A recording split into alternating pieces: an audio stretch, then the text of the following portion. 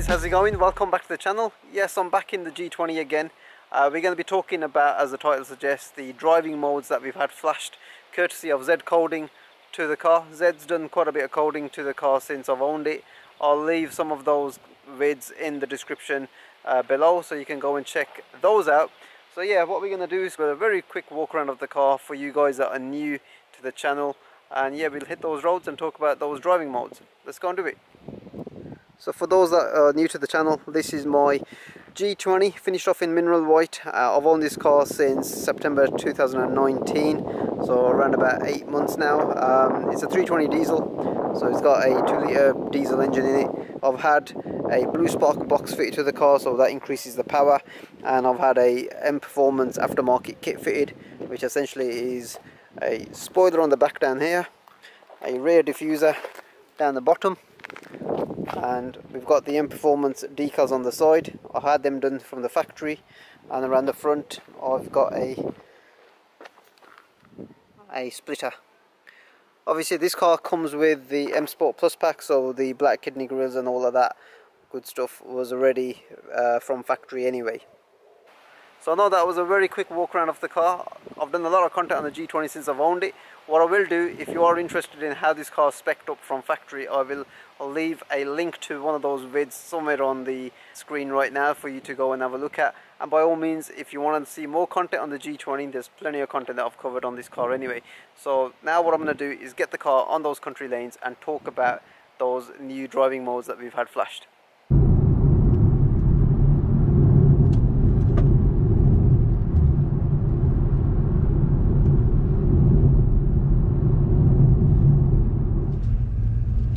Okay, so before I start this vid, I want to give a huge shout out to ZedCoding, who was able to do quite a lot of coding to this car. More recently he did the ambient lighting on this car, so we've changed a few colours, and prior to that Zed was able to code some hidden features to the car.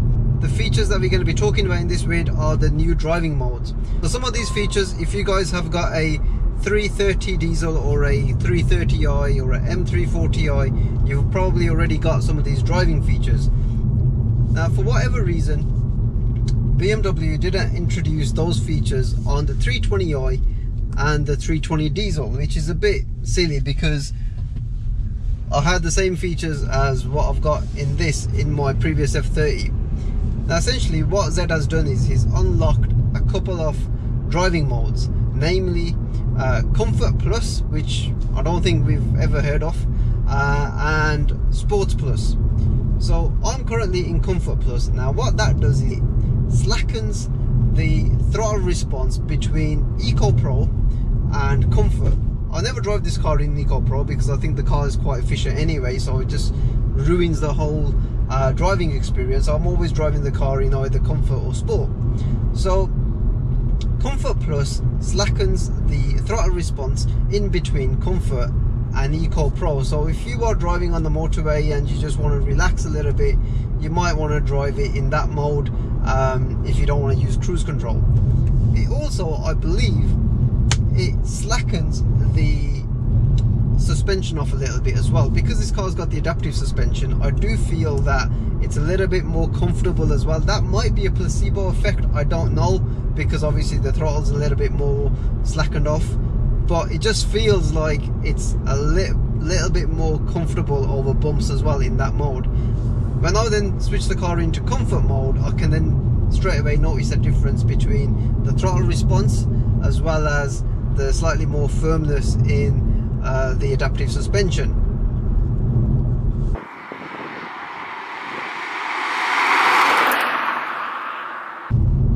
So we then got Sports Plus as opposed to just Sports. So out of the factory this car just came with the 3 modes: Eco Pro, Comfort and Sport. There was no Sports Plus, but you had like the Sports individual configuration, which you can do various things in terms of dampers and engine response and what have you. Now in Sports Plus, what I've noticed is that you can change the gearbox ferocity between Comfort, Sport and Sports Plus. You can also change the engine's responsiveness between Comfort, Sport and Sports Plus. The suspension is the same as what it was before. You can either have that in Comfort or Sport. And it's really nice now because you've got a little bit more features to play with, and you can really tailor your G20 to how you want, well in this guise now anyway.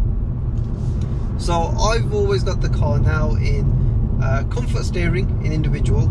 I've got the suspension in comfort as well, because I don't really like it to be too harsh. But I've now got the throttle response, as in the engine, and the gearbox in Sports Plus, so it's a lot more responsive. There's a real nice old 840 from the 90s that's just driven past me there. Nice, nostalgic. Yes guys, I do use my indicators. I'm probably the only BMW driver that uses them. But here we go.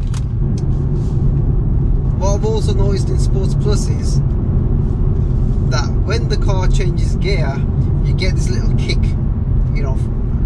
It mimics like a full-on M car. Like obviously my M4 does that when you've got the gearbox in its full attack mode, and it does a very similar thing here. So we're going for a gear change, and it just gives you a little bit of a nudge, which it doesn't normally do in sports mode.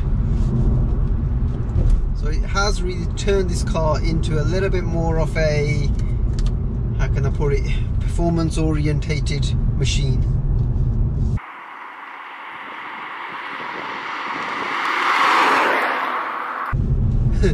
This now, with the way it's shifting gears, it's really mimicking the characteristics of my M4. I'm not saying this is an M car, by all means. It's nowhere near it, but it's just bringing some of that DNA into a regular 320 diesel.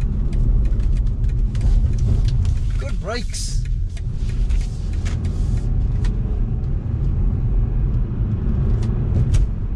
I did overshoot that corner just then, but yeah, good brakes.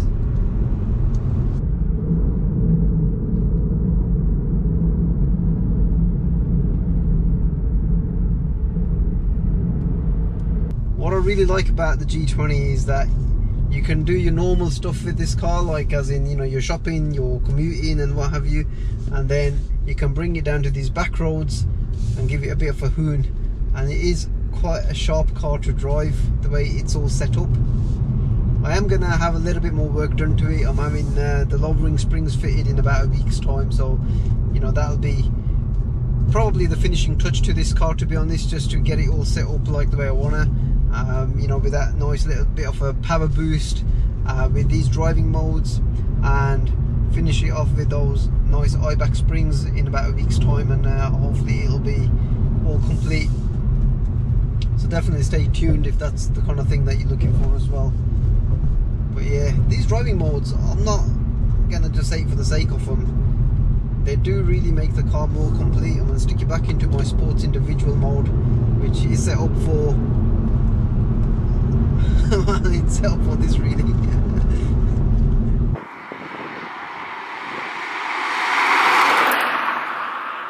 These driving modes, Sport Plus definitely makes a huge improvement over Sport itself. I mean, Sport mode itself is again like a halfway house between comfort and the full sports mode. The engine is responsive. I'm not saying that it's not responsive, and so is the gearbox, but with the Sports Plus mode in both the engine as well as the gearbox, it just works in harmony, and also it just gives you that extra oomph, and it gets down that road just that little bit more quickly, as well as, you know, from a driver's point, it's just a little bit more engaging as well. So guys, those are my impressions of these new driving modes that we had flashed from ZedCoding earlier on in the year. I would highly recommend that you do have these flashed to your car if your G20 doesn't come with it, like the way mine didn't, only because it really does make your car more complete, and you can play with those settings and, you know, put them through the sports individual mode as well. So, you know, you got a few more modes to, you know, kind of individualize, I guess, and make your G20 drive as good as it can.